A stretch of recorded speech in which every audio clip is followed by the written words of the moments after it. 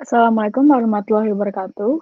We are from Group 5 and today we are going to present the key metrics of Netflix.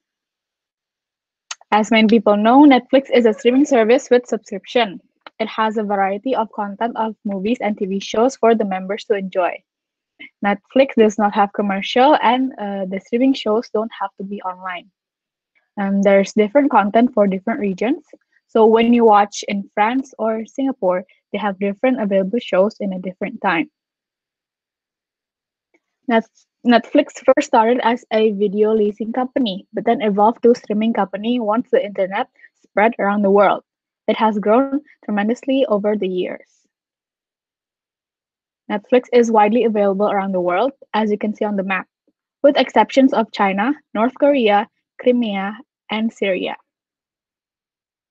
To adjust to the high variety customers around the world, Netflix created special pricing plans for each region. This is the comparison between Indonesia and USA pricing plan. As you can see, there are 4 plans for Indonesia, including the mobile plan.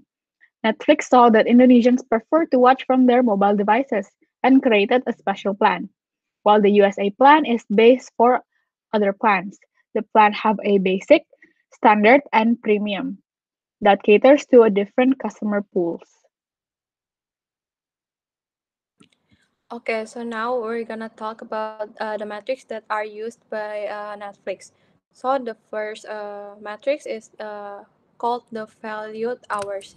So Netflix evaluate their shows by using a valued hours matrix that consists of three viewers categories, which are starters, watchers, and completers.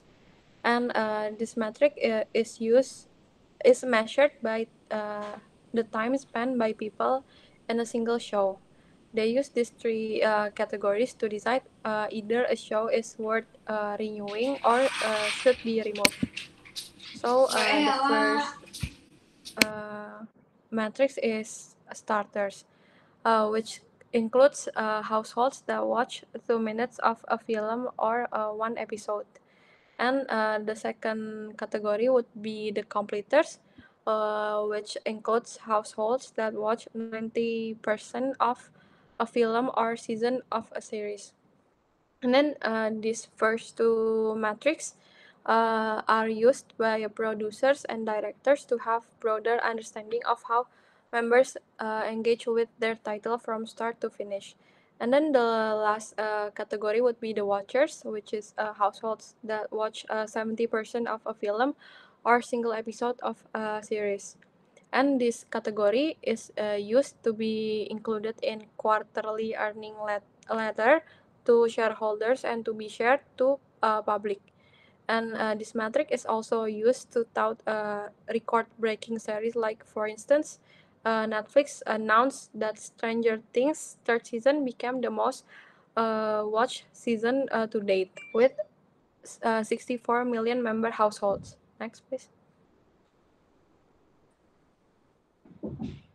And then the second metric is called enjoyment.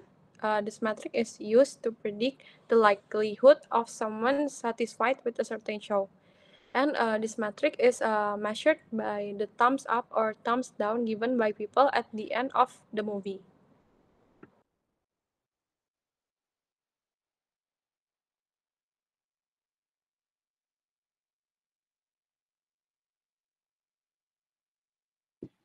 Next is the customer acquisitions.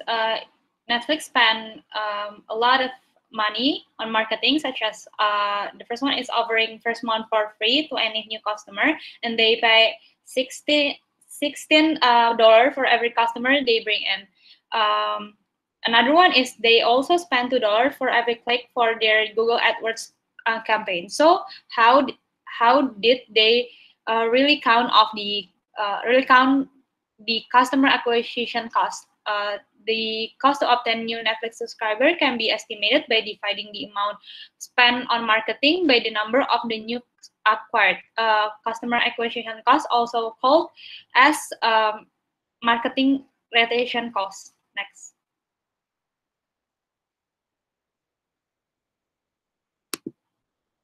Next. Okay. Here is the marketing expenses of Netflix. and the marketing acquisition cost, which is very high. They also consider the churn rate, and then they count the marketing MAC and MRC.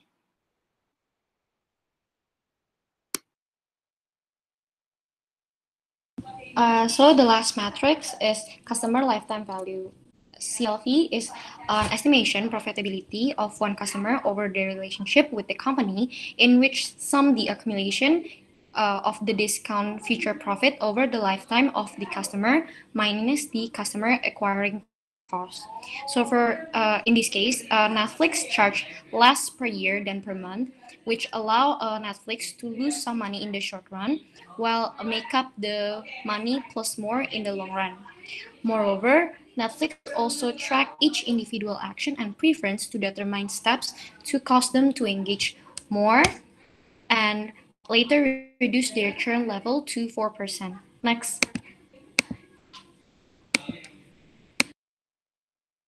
So, for the calculation presented, it is based on the total streaming data from Netflix 2017 income statement and resulted the CLV to be 39.36 US dollar.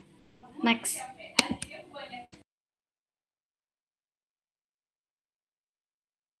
Okay, so in conclusion, we learned several things defined from the key intakes we take from this Netflix case. First is key metrics. We learned that key metrics is basically a measurable value that shows a progress of a company's business or innovation goals. It can be a lot of things. From this case, we learned that it can be not so generic key metrics commonly found in most businesses. As long as it is measurable and is able to give insights related to the business or innovation, it can be used. Next, we learned how Netflix Metrics has proven to help them develop strategies such as determining marketing strategies, creating movies, all in order to grow their business and features.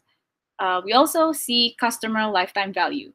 This is one of the most influential Netflix metrics and is also unique regarding how Netflix used this information. As explained before, this particular metric actually determine and plan Netflix business model along its spendings and cost in order to achieve the most profit. Finally, we learn the importance of knowing exactly the numbers down to the last penny. By knowing accurate information, Netflix were never afraid to spend money on cost and plans since they are sure of their metrics analysis. So those are the things we learned from this case, and that is all from us. Thank you.